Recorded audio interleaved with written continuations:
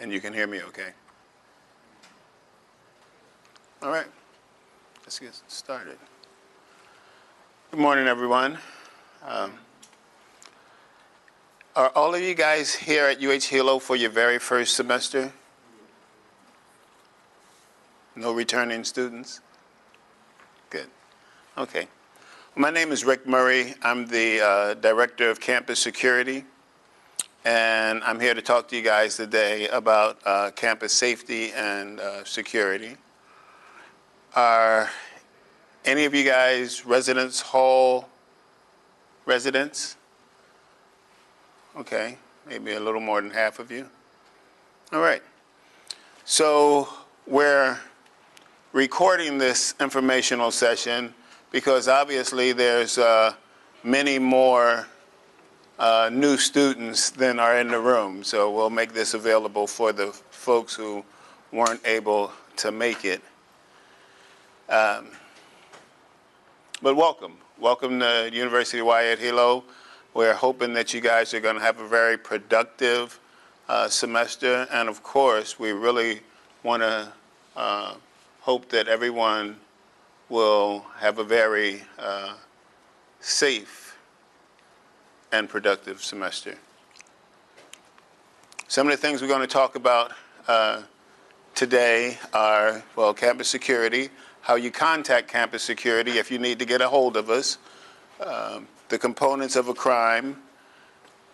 We're going to talk a little bit about the Clery Act, which is a federal act that kind of have some mandates on what campuses, colleges and universities have to do as far as campus safety and security is concerned, as well as to give you some crime information, past crime information here at the school, how to avoid becoming a victim, and some emergency preparedness information. I'm not sure about the driving tips. Okay, so campus security, of course, the administration and the campus security office, we have a commitment to campus security and the safety of our faculty, staff, visitors, but most especially our students. You guys' safety is very high on our radar, and so we're always trying to look at ways that we could be better at keeping our student community safe. So some of the things you should know is where the campus security office is. It's in the UCB building, the University Classroom building. The office is 151. My office, the director's office, is 153 in the same building. My phone number there is 7644. If you guys need to reach me specifically as opposed to reaching campus security, you call that number. Campus security number should be very easy to remember. It is ends with 911. If you're using an office phone, an inner office phone, you just have to dial 7911. And then the extended number is 974-7911. And you guys would be, it would be wise to put that number in your phone so that you have it whenever the need might arise.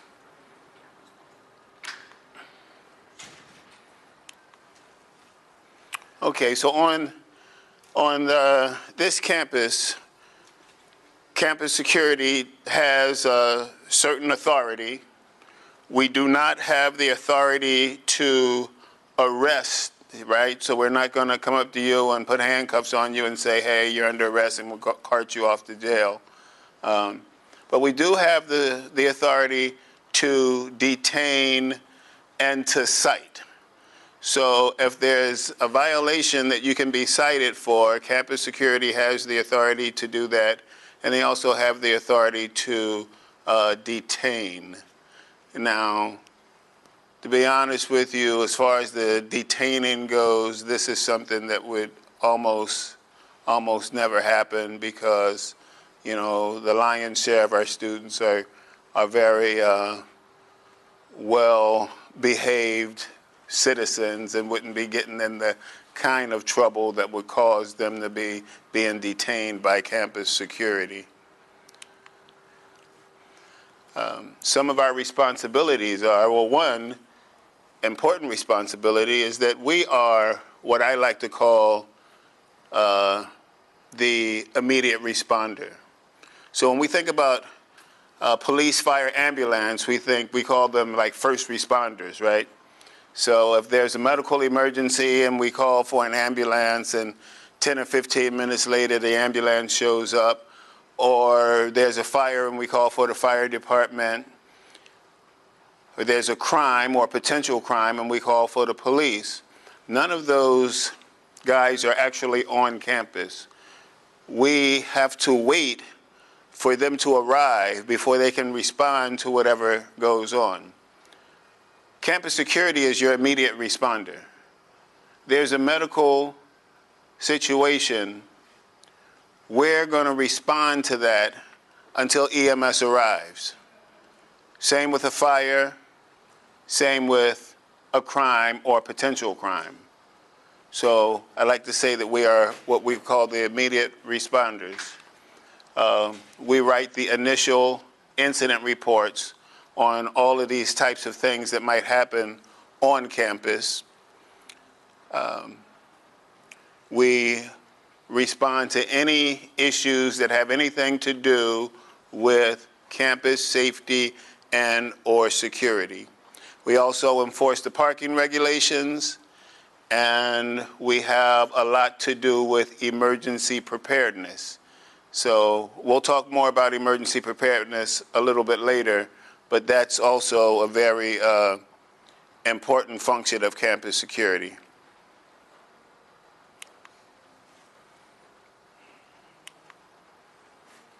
Okay, so the function of the security office, one of the main functions is to make sure that the campus is compliant with what we call the Clery Act. Are any of you guys familiar with the Clery Act? Okay. So very briefly, there was a student in around 1990, Jean Clery, who was hurt. She was assaulted and actually murdered in her dorm room in Lehigh, Pennsylvania. And what had happened was at that time, campuses were not mandated to report crimes or criminal behavior to the public.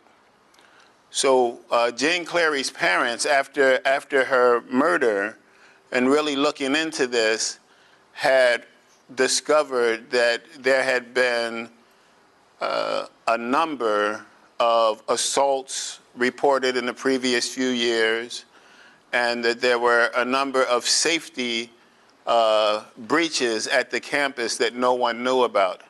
And they felt like, wow, if the parents had known that the level of safety was at that point, they might have made a decision to send their students somewhere else.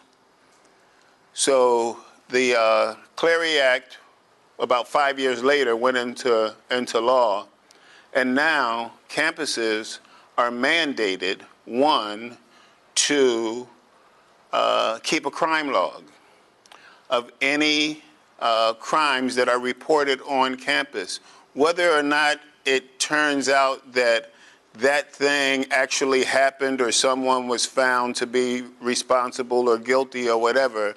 If it was reported on campus, then we have an obligation to have that listed in our crime report. So, and we have to make that available to anyone who wants that information. So to you, your parents, the general public, anyone. And then we also have an obligation to put out what you call an annual security report. In our annual security report, we list all crimes or violations that occurred in the previous 3 years. So we're always reporting for the 3 prior years to the current year. And that is mandated by the Clery Act. Clery Act has been in place now for about a good 20 years. And at least every other year, it gets revised with more detailed mandates for the university as well as campus security. So this URL right here is the campus security website, the campus security web page on the school's website. And I really would hope that all of you guys would take the time to take a look at the security page. It really is a wealth of information. There's almost never any time that a faculty, staff, student, or visitor asks me a question about campus security that the answer is not on the web page. So if you really want to have an understanding of how security works and the ways that it can benefit you and work for you, please take some time to visit the website and then the security web page. Some of the things that you'll find is campus security program, our missions, our values. We have an emergency response guidebook.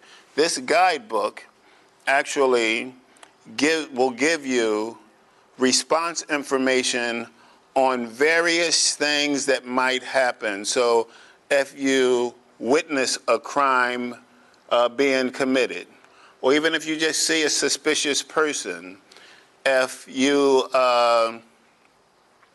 see someone who might have been a victim of a sexual assault, if there's a fire, a storm, a hurricane, a tsunami, if there's a shooting threat, a bomb threat, a suspicious package, terroristic threat, the emergency response guidebook will give you basic details and how to respond to any one of those events.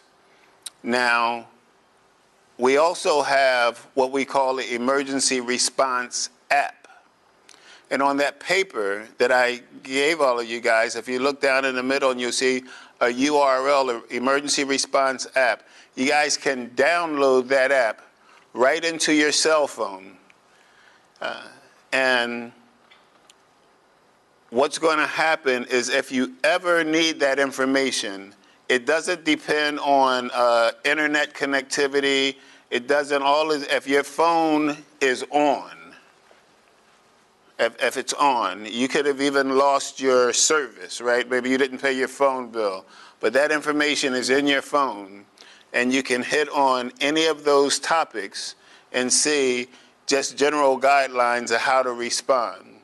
So it talks about security crime prevention. It'll talk about the services that campus security provides. One of the major services that we provide here at Hilo is we offer an escort service.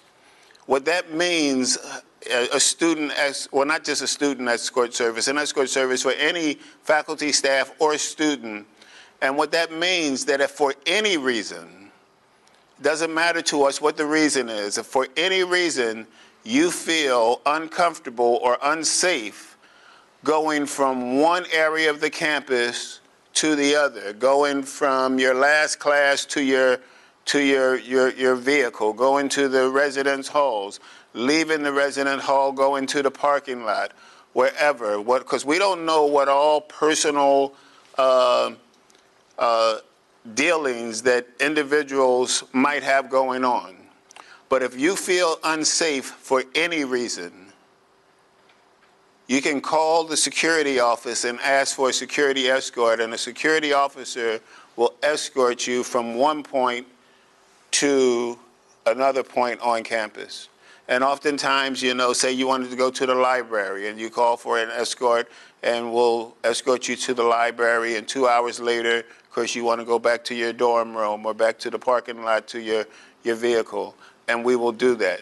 So it's very important that all of you guys realize these type of things, because when something does happen and we're in the midst of a personal emergency, or we have some other type of thing going on where we're afraid for our own safety, it's hard to think about those things or to garner that information if it wasn't already back there somewhere. So just really remember that there's this thing called the Campus Escort Service, that whenever you feel unsafe on campus, you can rely on campus security to escort you from one area to the others. Of course, we'll talk about our sexual assault policy, the student code of conduct, tips on how to be safe, not just in the housing or the residence halls, but on the campus in general. Are you guys familiar with the missing student policy? So the missing student policy basically states that if there is a resident student who has gone missing, say that the roommate and the RA, and it's been determined that, hey, this person would normally be here, they're gone, and we don't know where they're at. Then within 24 hours, we, under the missing person policy, we have to initiate a report and start physically trying to find out where that person might be.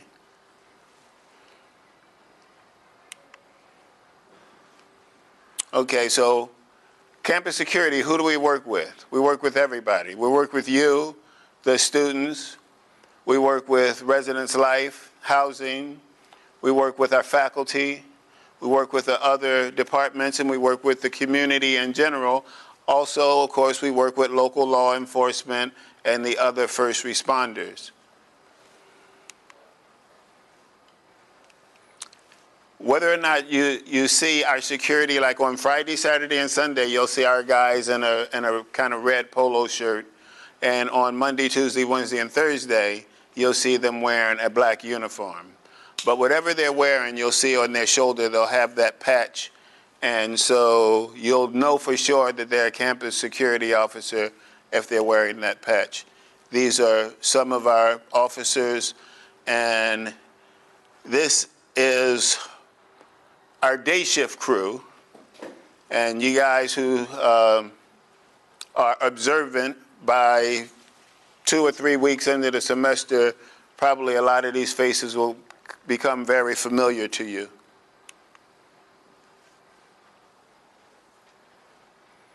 Okay, so if you want to report a crime or emergency, obviously you want to call campus security. FBI, New York police, they came up with a statement about 10 years ago. They said, if you see something, say something.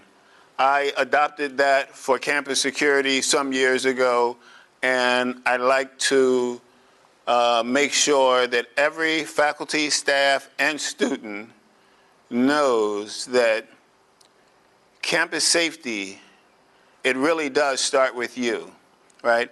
We've got thousands of students on campus, which means we have thousands of eyes, and faculty and staff. More often than not, it's going to be you who sees the suspicious activity or the potential crime or the crime in progress before one of us notices it. So if you see something, say something. And the way that you do that is by contacting campus security through the phone, We have also another line that has an anonymous. So if you wanted to report something anonymously, you could do that via the phone. You could also use our silent witness web page and send in a silent witness report. You could go to the security office in person and say, hey, I need to report this. And basically what I'm saying is that there's multiple ways to report something to campus security. And if you're not sure whether or not this is something that needs to be reported, report it.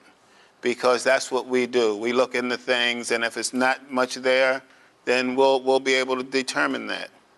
But it's best to have someone contact us so that we can look into it rather than to say, oh, it's probably nothing, or even worse, saying that I'm sure somebody else is going to call and report that. Better to have something reported 4 times than no times, right?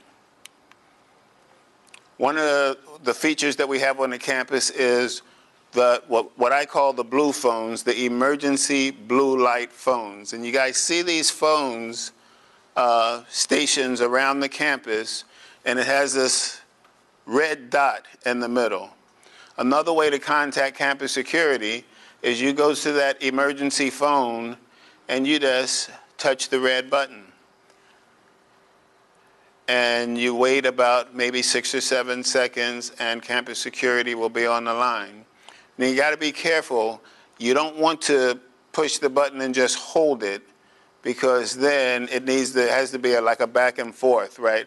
So it's like if you guys are used to a walkie-talkie or a two-way radio, you can't hear if you got the button engaged. Kind of the same way with those phones. So there's like at least 30 of these phones spread throughout the campus. You don't have to reach in your pocket for your cell phone. You don't have to dial a number. All you have to do is touch the red button, and you're talking to campus security. So that's it right there. I'm sure to you guys already that looks familiar. You've seen that phone right there that says emergency or something like that on our campus, right? I already talked about silent witness and anonymous reporting.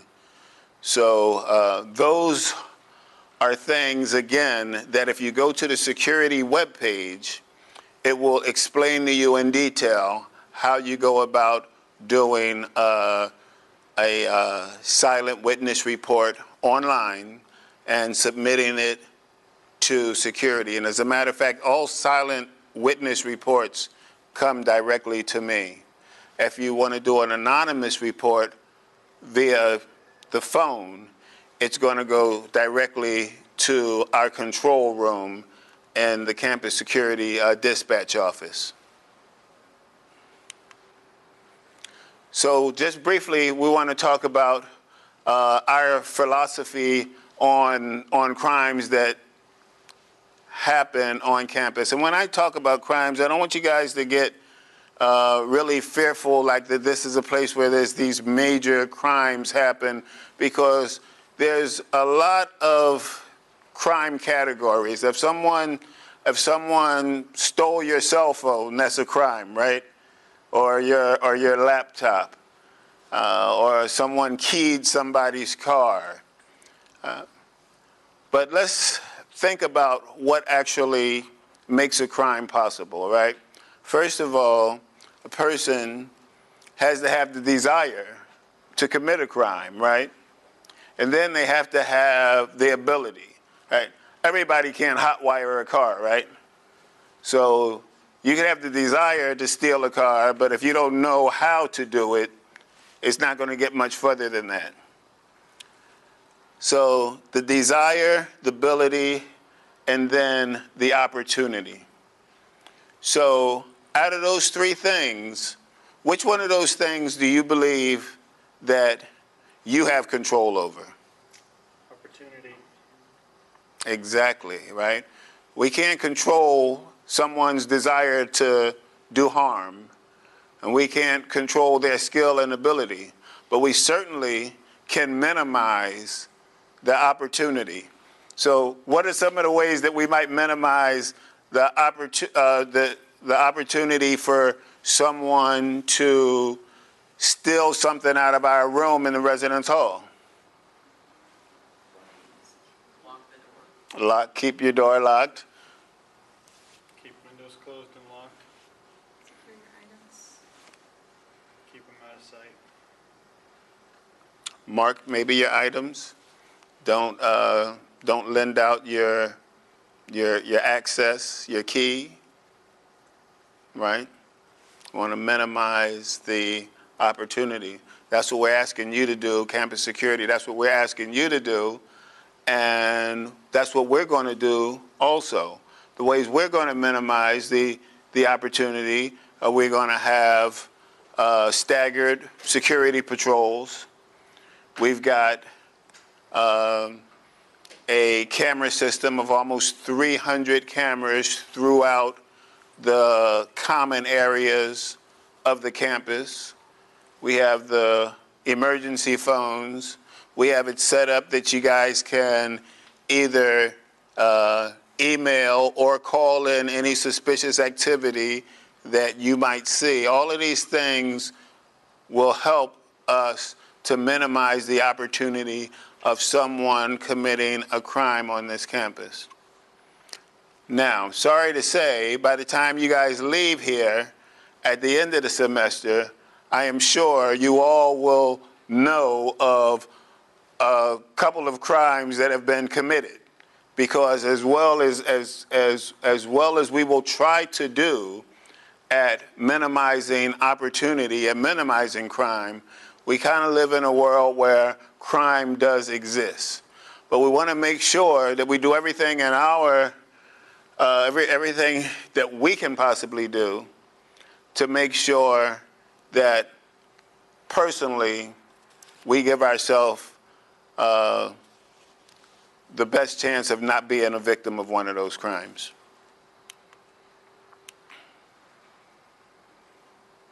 Okay, so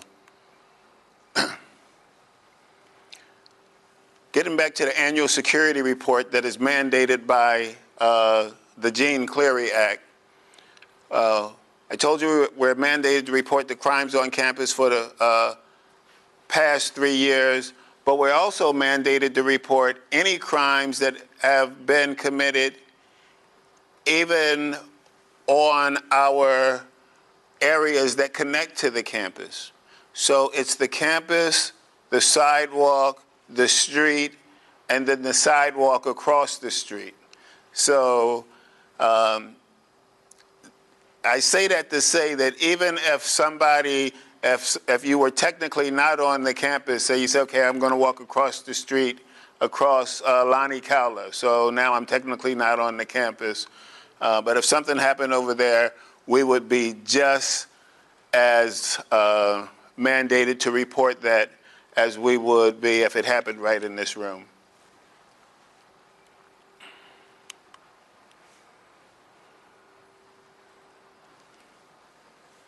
Okay, so when we do report, obviously we report to HPD, local law enforcement.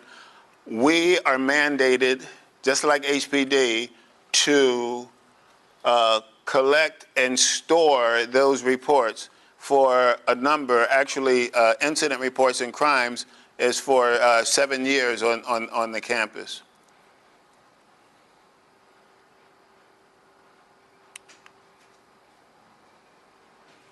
So what do you guys think some of the biggest crimes on this campus might be? Well, when I say biggest, excuse me, what do you think some of the most prevalent crimes on this campus might be? Theft. Right. Underage drinking. Underage drinking, yeah. What else? Yeah. Smoking? Because it's a non-smoking campus.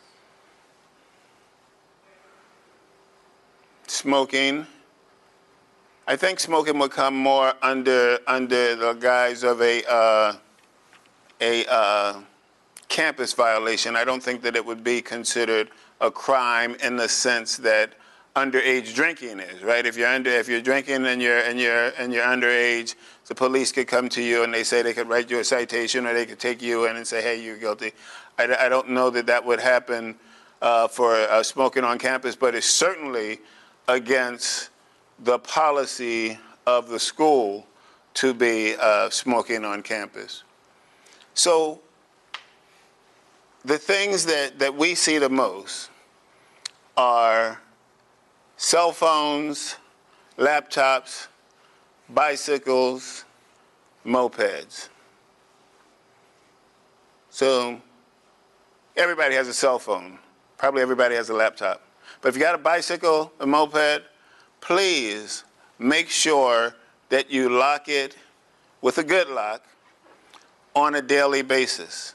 No matter how safe it might seem, you get used to being in the area, you kind of know everyone, or you feel like you know everyone, and no one's going to, would dare take this from me.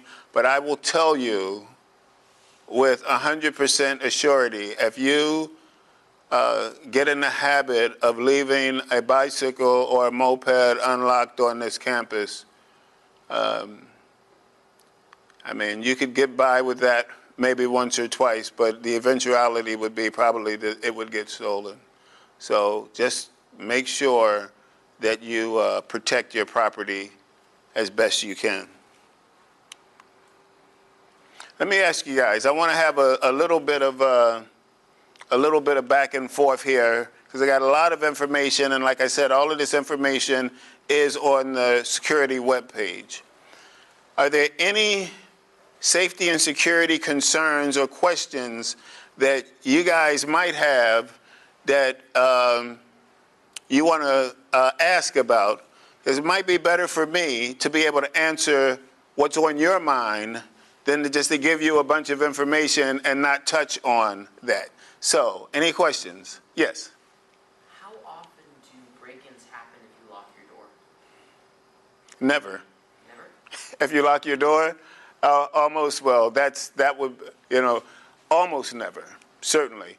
We very seldom have a situation where, if you live in an apartment, right, you live in an apartment building, whatever, and someone physically broke into your, they busted through the lock, broke into your apartment. That type of crime would almost never happen on this campus. What generally would happen is one or two things. Either the door is left unlocked, someone else has the key, had access, or even if you do live on the first floor and you get in the habit of locking your door, but leaving your window open with the jalousies, open, well, then that would be an easy way for someone to come in and into your room. But even with that, I would say that that would still be a rare occurrence. All right. Any other questions? Yes? One of the upperclassmen had told me for locking up your bike to also take your seat off. Is there anything, do you see a lot of people taking tires off of bikes or anything like that? Yes. Yeah. Especially if you have the butterfly flip seat, it would be advisable to remove the seat. The front tire, you can get by with wheeling your chain or your cable through the front tire also. But if you've got that flip butterfly seat, yeah, you might want to get in the habit of taking it with you. They do go, and especially, if it's a very, very nice seat. So what do you guys think? Do you think that the University of Hawaii here at Hilo is basically a safe place to live? I believe it is. I believe it's one of the safest places that one could consider living. But at the same time, we do live in a day and age where there's no place that is completely safe, right? So how we make it even more safe is by taking whatever steps that we can take to make it safe. Now, we talked about our personal items. What steps can we take to make it, to make the campus and or the residence life area safer in general, as far as personally safe?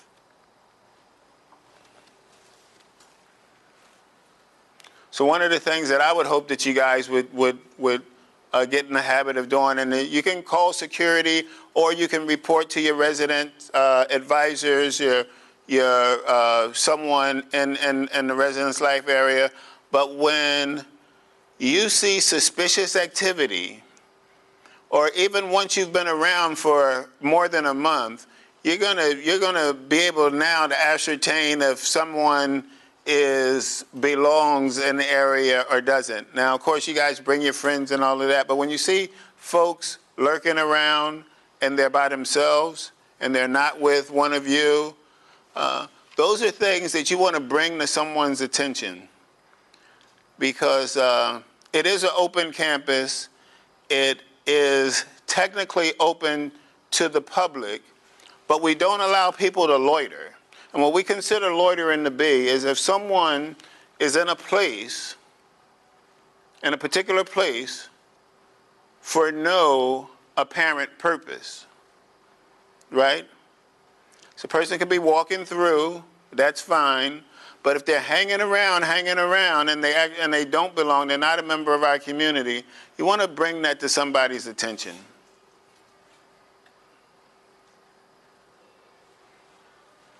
One thing I would like you guys to do, if you guys can do this before today is over, that emergency guide app that I talked to you about, I really would like to see you guys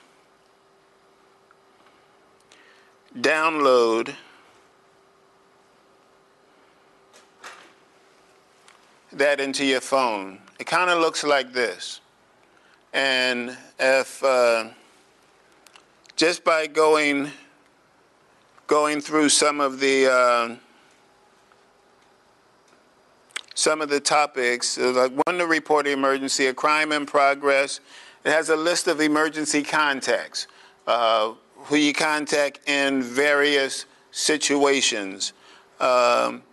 How to respond to medical emergencies, fire, earthquake, hurricane, tsunami, hazardous material, so forth and so on, sexual assault, workplace violence, active shooter threat, civil disturbance and labor strikes, has a campus map, and it's all right there. All you have to do is you just touch on whatever the topic is, and it will open up and give you basic information of how you should respond.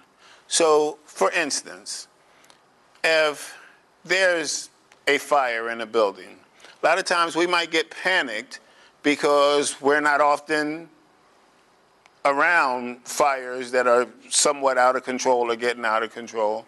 But it will remind you about the fire extinguisher, where fire extinguishers are located at, basically how you use a fire extinguisher.